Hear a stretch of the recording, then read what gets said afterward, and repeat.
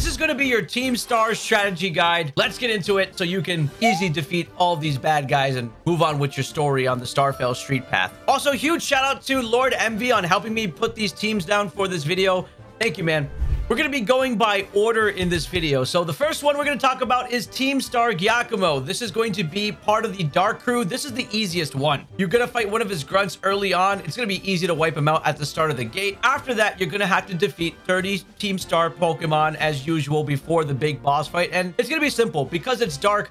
Your most effective typings to bring to these are bug, fighting, or fairy types. So bring those 3 Pokemon, wipe all those grunts, and then you're going to get to the real battle with Giacomo. And Giacomo's going to have a level 21 Pawniard and a level 20 Starmobile. And Pawniard and Starmobile should easily be going down if you brought a bug, fighting, or fairy Pokemon. Some Pokemon that you could use are Pommel, Low Kicks. You can grab a Mankey, Primate, and if you're really crazy, you can already be Annihilate, which is the 3rd evolution. Paldean Tauros is a great option. You'll find them everywhere in the game. Flamigo, everywhere at the start of the game. A Tinkatink or Tinkatuff. Those are great options, as well as they are Steel Fairy types, and they pack quite a punch against these Dark types. And you have Spidops, which is Tarantula's evolution at 15, making this a really simple battle. You'll probably wipe this even without super effective, but if you just want to know that information, this is the right team to be using. And after you beat them, you'll be getting TM62, which is Foul Play. You know what else is also very easy? Hitting that subscribe button so I can bring out more content like this. Thank you so much.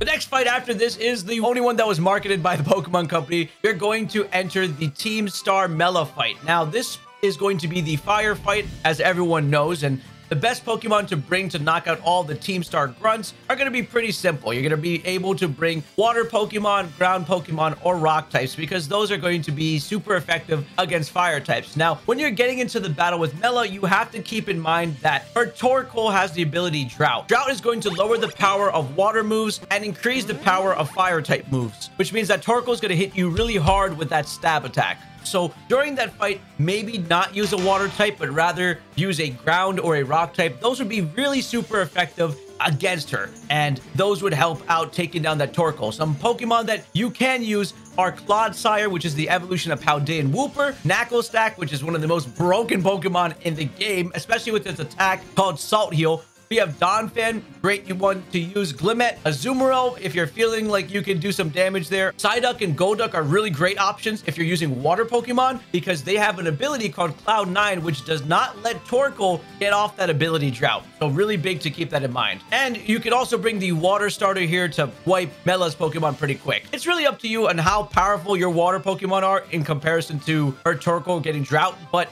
Psyduck is a great option, or Golduck with Cloud 9. The next Team Star fight we're going to talk about is the Atticus fight. This is going to be your Poison Team Star fight. What you're going to want to bring to these grunt battles is pretty simple. You want to bring Ground or Psychic Pokemon. These 2 typings are going to completely demolish the crewmates, so keep that in mind when you're rushing through the 30 Pokemon at the start. Really good stuff. And after you defeat the grunts, you're going to be fighting Atticus, and Atticus is going to carry a Skunk Tank at level 32. He's going to have a Revavroom at 33. He's going to also have a Muck, and he's going to have the Starmobile as well. So, like I mentioned, you want to bring ground or psychic Pokemon to this, and steel Pokemon are going to be really unaffected by poison types, so steel is a good immunity too. So, if you want to bring steel types, bring them in for this fight. Suggested Pokemon for this are going to be Clodsire, because it is a ground typing, absolutely disgusting. Tinkaton, if invested into Relearn's move summary, and you can teach it Gigaton Hammer, fantastic attack. Donphan, Glade can do really well here. Grumpig, Mudsdale, or Big Brain Play, you can use Toedscruel, which comes with a ground type move at level 24, and you can relearn Reflect. The next Team Star fight is Ortega, which is part of the Fairy Crew, but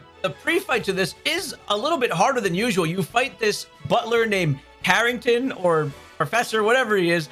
He had to do something with his school. He's going to have a Morgrim at level 48 and a Hatterim at level 49. Easy Pokemon to take down with steel types. After that, you're going to fight all the Team Star Grunt Pokemon. Should be pretty quick if you bring steel or poison type Pokemon in here. The Team Star fights are really just teaching you type matchups. Ortega's team, once you beat all the grunts, are going to be Azumarill at level 15. This is a water fairy type. You're going to have Wigglytuff with the pure fairy type. You're going to have Dachshund, which is the dog fairy evolution of Fido, and you're gonna have the Starmobile as the final fight. Like we mentioned, Steel and Poison are your best bets for this fight, so you want to bring great Pokemon like Tinkaton. Clodsire, again, shows up really good here. Golden Goo, if you are the coin-finding wizard and happen to evolve your Gimmighoul. Reverum, great over here. Corviknight, having a steel bird is amazing. You could bring Amoonguss, which is pretty sus. Magneton or Magnezone do a great job during this fight. They are steel electric type. You can bring Glimmora, which is a rock poison type, or Grafai if you're kind of crazy.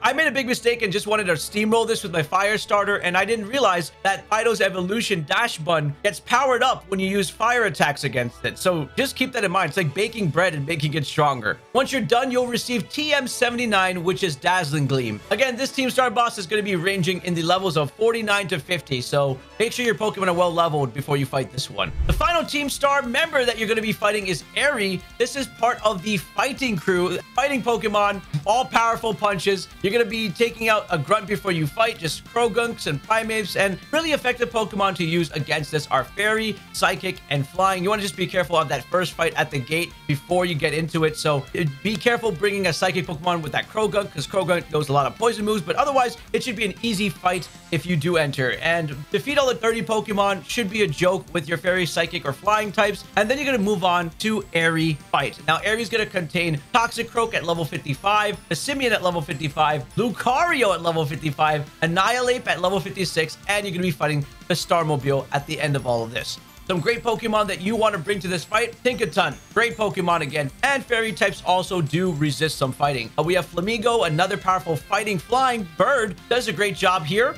We have Bombardier. These birds come in handy. Kilowattrel, great, another flying type. Esparta, Gallade, or Gardevoir. You can use Veluza or Rabsca and potentially sweep after doing a TM Trick Room on this entire fight. You have Azumarill with priority moves and is also a Fairy type, so great matchup against these fighting types. You have Corviknight, which is a flying type as well. Flying destroys fighting, and then you have Dash Bun if you want to go a little crazy during this fight. After you defeat the Team Star fighting crew, you're going to get the TM167, which is close combat. Remember, by defeating all the Team Star members, you're going to be awarded a lot of LP, but you're also going to be unlocking some extra TMs that are going to be showing up at the TM machine by the Pokemon healing centers and the Pokemart. So this is why you should do Team Star. Not as big as a priority as gyms or the Titan fights. If you enjoyed this strategy guide, you might also enjoy this video, so go check this one out. I promise you'll get something really cool from this video.